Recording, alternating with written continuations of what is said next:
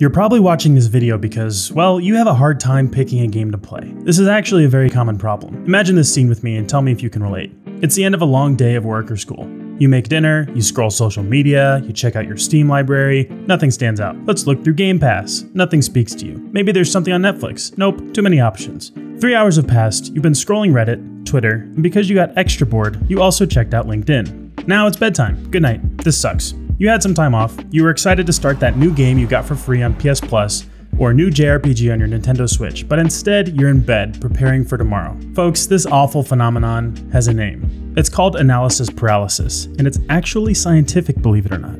It's the idea that as you are given more choices, your ability to make a decision decreases. And if you have ADHD brain like me, it's even worse. Let me tell you about my YouTube channel. Don't worry, it's relevant. I make video essays about video games and video game backlogs. I like to help people play and enjoy the games they've bought, and I like to create content that finds solutions to crap like analysis paralysis. If you're into this kind of video game self-help thing, and if you like deep dives on indie games or 40-minute critiques of Xenoblade Chronicles, please subscribe. This video is very simple. I want to help you make better decisions as a gamer. I don't want you to fall into despair and waste an evening on social media when you could have been experiencing some new exciting game from your backlog. So, I found this productivity article that has nothing to do with video games, but it's about analysis paralysis. While it's about being productive, it's actually a nearly perfect analogy to how we can better pick video games to play and also how to rework our mindset so we can be better, smarter consumers who are decisive. Let's get started. Point number 1. Overthinking lowers performance on mentally demanding tasks. The article claims cognitive studies and research show the brain is like a short-term memory system similar to the RAM in your computer. We can only hold so many things in our brains at once. Further, high-pressure, anxiety-producing situations lead to lower performance on cognitively demanding tasks. Think about it, it makes sense. If you work from home like me, you might have a ton of projects to complete, but you also have to take out the trash, clean the kitchen, mail that package, and pick up the cat vomit on the thing. Do you ever fall into this weird space where you spend so much time thinking about what you need to do that you distract yourself in order to not do anything? I do. When it comes to games though, if I'm overstressed with work or life circumstances, A, I need to focus on life first, not games. Duh. But B, I also find it much easier to just play an easy multiplayer game I'm familiar with, like Hunt Showdown or Golf with Friends. The idea of starting a new game and learning new mechanics, it sounds really daunting when I could just play Dark Souls again for the 10th time. But don't worry, later in this video, I'll present you with some amazing tips to help you get out of this rut. Next, overthinking eats up your willpower. Another study, and this one is kinda crazy, published by the National Academy of Science, shows that parole board judges were more likely to grant parole earlier in the day, but after long sessions, were much more likely to deny parole, regardless of the crime's severity. Psychologists call this decision fatigue. The more decisions we make, the more worn out we get. That's why I start strongly motivated in the morning, but over the day, I get tired. I make worse decisions. And now, I'm playing Survive.io instead of working on this project deadline. After a long day, it becomes even more difficult to make yet another decision. What game should I play? Something easy or nothing at all? Starting a new game? Forget it. And point 4, overthinking makes you less happy. Now, things get even more interesting. The article now talks about economist Hermann Simon, who in 1956 coined the term satisficer to describe a decision-making style that prioritizes an adequate solution over an optimal solution. Now, listen here. This is the craziest part of the entire article. Even thinking about choosing a less optimal choice makes me cringe deep within my bones, because later the article describes a maximizer, which, as I found out, that's what I am. Even if I have plenty of decent decisions that will produce enjoyment, I must examine every option and choose the one that will be the most optimal. However, ultimately, a study by Swarthmore College showed that maximizers report significantly less satisfaction and happiness in life, and much more regret. They engage in social comparison and thoughts like, what if I chose that other option instead of the one I decided on? So, yeah, this hits me at my core. Do you know how long it takes me to choose where to take my wife for dinner?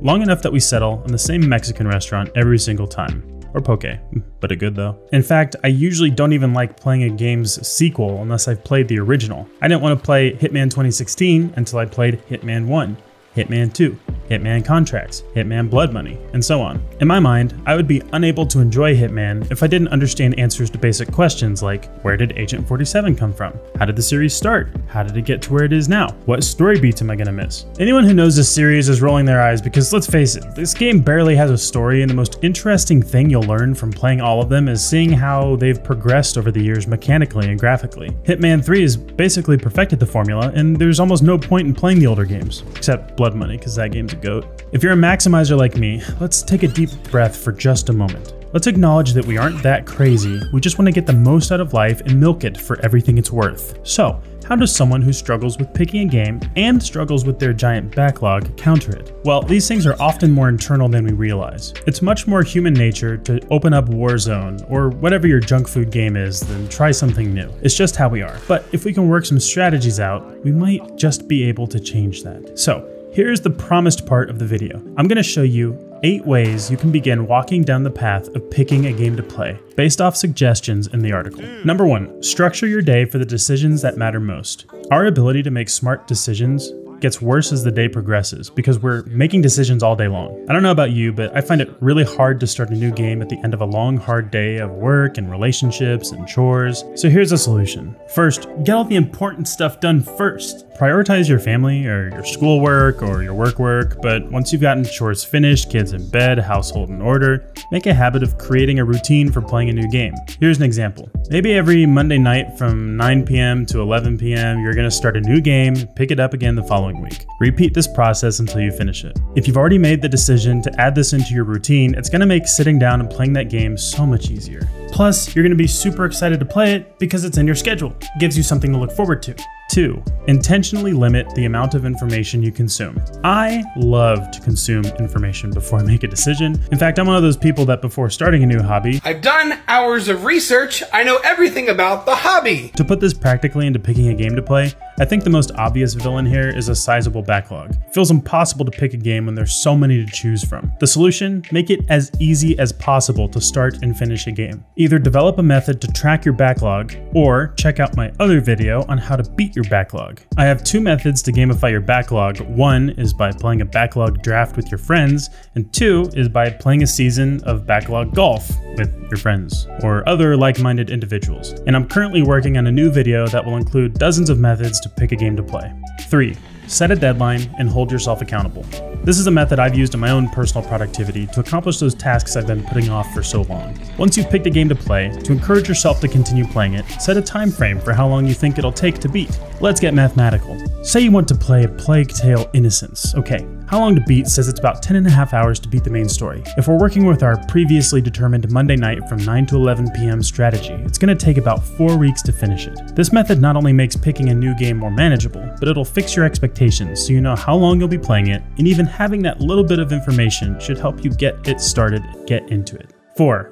Know your main objective. Have you ever been invited to something that you just aren't really into? Like, maybe a friend wants to go to a Nickelback concert and you're just like, I don't know, maybe. Well, I think this isn't far from the reality of gaming and picking games to play. Let me ask you this. Why do you play video games? I've purchased so many humble bundles I've lost count. I have so many games in my backlog on different consoles from so many different genres. Games I got on sale because it was a really good deal. But before I got into PC gaming, I basically only played Halo and NBA 2K. Now I play other FPS games, point and clicks, strategy games, ARPGs, the list goes on.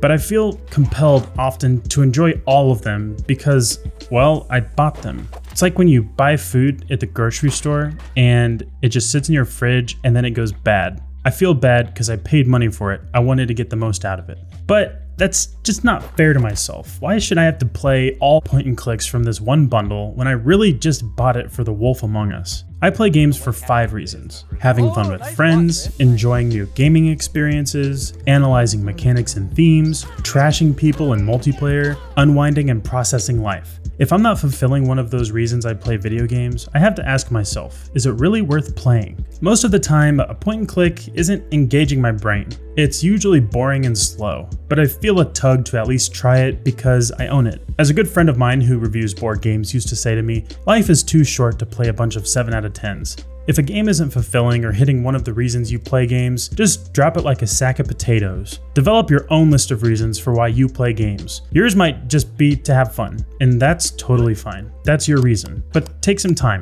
work out your reasons, and let me know in the comments below.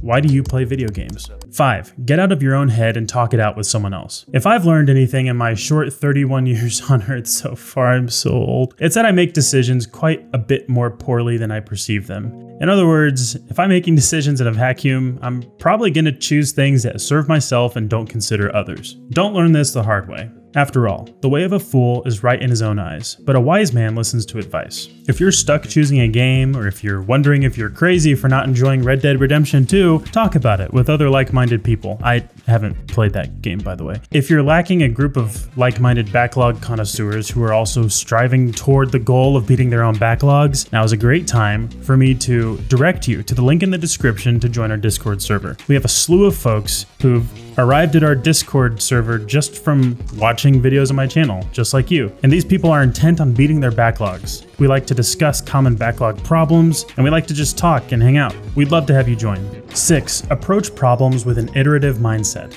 Ultimately, an iterative approach allows you to slowly creep up on a problem incrementally instead of facing it head on. If my problem is beating my backlog and I'm doing so by trying to play 6 different games at once, I'm probably going to end up with 6 games I've played 2 hours each of, and I'll never touch any of them again. Instead, try focusing on just 1 or 2 games at a time. Try giving yourself 2 hours of a game before you decide to stick with it or bin it. 7. Start before you feel ready. We're more prepared to make decisions than we realize. I might feel like I can't start Tomb Raider 2016 because I haven't played the original games, but that's silly. Ultimately, I can think of plenty of times I didn't want to start a new game because I was concerned I wouldn't enjoy it because I wasn't in the right state of mind. Recently, I downloaded The Return of the Obra Dinn. I only had an hour to play, I didn't know anything about it, and I was immediately hooked. It was all I could think about for like 3 days in a row. I beat it and was satisfied. The thing is, I never thought I'd be able to tackle it because I didn't have the time, and I didn't think I had the willpower. Sometimes you just need to pick a game and go, even if you don't feel like it. It works. And finally, 8. Make your decision the right one. This quote from Ed Batista of Stanford Business School really just sums this up better than I can. Before we make any decision, we're understandably anxious and focused on identifying the best option because of the risk of being wrong. But merely selecting the best option doesn't guarantee that things will work out well in the long run.